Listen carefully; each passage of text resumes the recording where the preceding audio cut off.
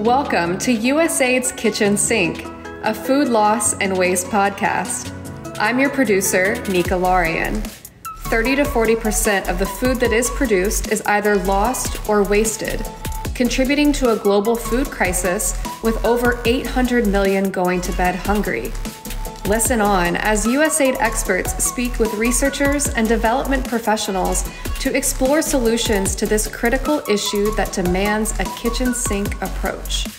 When it comes to climate, food security, and food system sustainability, we have no time to waste. Welcome to the USAID's Kitchen Sink Food Loss and Waste podcast. I'm your producer, Nika Larian, a food loss and waste advisor at USAID, and I'm joined today by Adam Fry of BudgEAT, a direct-to-consumer mobile app that serves as a digital kitchen assistant. Today we'll be discussing the magnitude of the problem of household food waste, some of the causes, some of the ways to address it, and discussing how we can change the narrative around food waste. So welcome, Adam. Please introduce yourself. Yeah, hi. Thanks so much for having me, Nika. It's exciting to be here while we're at ReFed. I'm doing this live. So my name is Adam Fry, and I'm the Chief Operating Officer and co-founder at BudgEAT.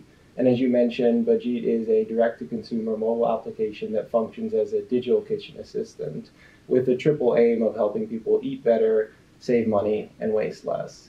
And the way that we do this is basically we help folks find recipes in a very personalized way, build meal plans, generate shopping lists, and then manage their fridge and their pantry. And so using technology to basically bring cooking at home into the 21st century. Thanks for that introduction, Adam. It's really interesting to learn more about BudgEAT and really excited to talk to you today. We're very familiar with the statistic of 30 to 40% of the food that we produce is either lost or wasted, and consumer food waste plays a huge role in that statistic. And we know that on average, the average U.S. household wastes about 32% of their food, which is over $1,800 a year in wasted food, and at a time where people are very conscious of their grocery bills. That's a staggering number. So I would like to invite you to set the stage and discuss the magnitude of consumer food waste and what are some of the causes. Yeah, so as you mentioned, it is an astronomical amount of food that's wasted. Dana Gunder is the executive director of ReFed here, has an analogy along the lines of, imagine going to the grocery store every week, walking out into the parking lot with 3 bags of groceries and dropping one directly to the floor and not bothering to pick it up, right? It's sort of amazing to think about, but that's basically what we're doing day in, day out, week after week, month after month here in the United States and in many other developed countries. And so the aggregate impact of that is that around 50%, so 48% is the latest estimate, half of all total food loss and waste comes from households. So it's by far the largest single contributor to food loss and waste in the United States and in most other developed economies. And so when you think about that in terms of environmental impact, that means that around 12 or so % of all freshwater use in the United States is attributable to food that later we put in the trash bin. Similar percentage, around 12% or so of all the stuff that we're sending to landfills is food that we've thrown out in our kitchen bin. If we stopped wasting food in North America alone, we could feed 130 million people per year. And so it's just astronomical. Yeah, the implications for, as you mentioned, nutrition, climate, economic development are really dramatic. And as you said, food waste, consumer food waste is a problem both domestically and internationally. And at a time where we're facing a global food crisis and staggering amounts of food insecurity, that food is too good to waste. So can you outline some of the opportunities to address consumer food waste? How can we tackle this problem? Yeah. So I think first to think about the solutions, it's important to understand a little bit about the causes, right? And often the two causes are bucketed into big groups, and we can peel back the layers of the onion to understand what are the root causes. But the two big groups are generally over-preparing, so just making too much food, whether or not that's served, and then also food that has gone or is perceived to have gone bad, so spoilage. And so just to dig a layer deeper on each of those, For the latter, right, the food that is spoiled or is perceived to have spoiled, a lot of that actually hasn't spoiled. We're throwing out a ton of perfectly edible food in the United States and in countries across the world. And so one of the causes of this is spoilage or perceived spoilage, right? And so we're actually throwing out a ton of food that's perfectly safe to eat.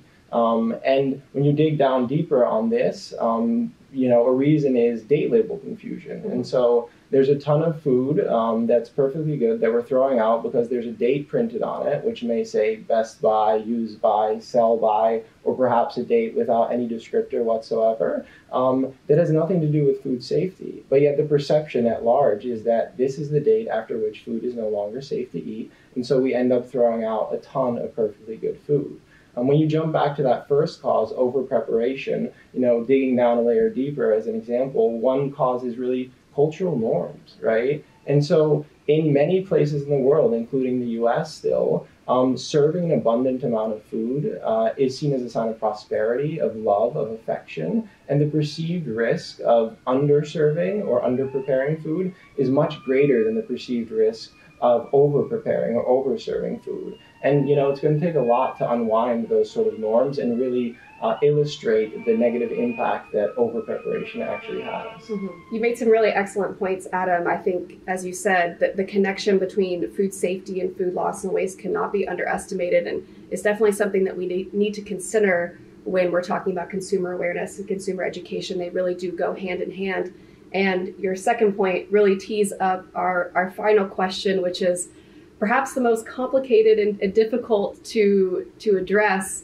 And one of the biggest obstacles I think we face in our food waste warrior position, and one of the major goals of this podcast, is how do we change the narrative around food loss and waste? As you mentioned, it's a cultural norm to overbuy and overproduce food, and it's socially acceptable to waste that food. So how do we really communicate to consumers that wasting this food has really huge implications for nutrition, for climate, for your own wallet? How do we change the narrative around wasting food? I think that's really exactly right. We need to shift the narrative. And in order to shift the narrative, we also need, tangible solutions first. And I think about solutions in these three broad buckets. One is awareness and education. The second is creating the right incentive structures. And finally, you need to make it easy to do the right thing using technology. And so digging into each of those a little bit, in the awareness and education front, we are seeing a lot of really positive changes happening. You have grassroots movements like Food Waste Prevention Week, which is happening now. It started in the States and now is sort of a global collaboration between, nonprofits, government entities, for-profit business, just a variety of stakeholders coming together. You have other things like Stop Food Waste Day, or simple things like share tables in educational institutions, either driven by nonprofits or by the institutions themselves, right? Kids can go and take food that's edible that they're not going to eat, place it on the share table. Other kids can take it. It can be reused in another meal service, or it can be donated to folks who need that food. And the impact of something like that isn't just directly on the food that's now not going to the landfill, but it's also when they come home and they see mommy and daddy throwing out perfectly good food, and they start to ask really tricky questions. And then families start to change behavior because they realize we're not setting a good example for our kids. In the second bucket around incentives, I think a lot of this is economic. You made a great point at the start of the podcast. We're wasting $1,800 to $2,000 worth of food per person in the United States already. And so some of that economic incentive is built in, and we just need to make people aware. You could go on a food waste vacation every year. If you just stopped wasting food, literally, you could go on a great vacation. I think on the economic side, there's also other stakeholders involved. So, for example, municipalities. I live in New York City. New York City spends hundreds of millions of dollars a year just processing and disposing of residential food waste, right? If we put a dent in that, that's tens of millions of dollars a year that could be used to invest in the community, right? We could literally cut people rebate checks at the end of the year, right? Or things like building playgrounds, building schools, all that type of stuff to create the right incentive structure to show people there's real value to food waste and there's real value to food waste reduction. A lot of that, I think, is underpinned by the right legislative and policy priorities. And so Whether you do things, extreme examples like in South Korea where they'll fine you if you produce too much organic food waste. I don't think that would fly in the United States. We have examples like in California, right, where now every resident of the state has to have access to a municipal or other organic waste disposal service. Mm-hmm. And so I think some exciting things even, at the federal level and statewide that's bubbling up, carbon pricing, right? And so if you create these legislative and policy priorities that support the economic initiatives, I think that's a powerful tool for change. Mm-hmm. And then finally, in that third bucket, technology, that's really our bread and butter at BudgEAT, right? Why the heck do I need to remember what's in my fridge every day? Rack my brain, what's for dinner, right? Think about how can I remix these ingredients that are left over to make something delicious. A lot of people don't have that skill set. Mm-hmm. And that's stuff that technology is really good at, right? We can make it easy to do the right thing by supporting people in their pursuits. And it's not just us at BudgEAT, I think there's other interesting companies, Olio, and a litany of others. And so I think through awareness and education, creating the right incentive structures, and then finally making it easy to do the right things with technology, you can really create the basis to change the narrative, mm-hmm. which I think is then a tougher question, right?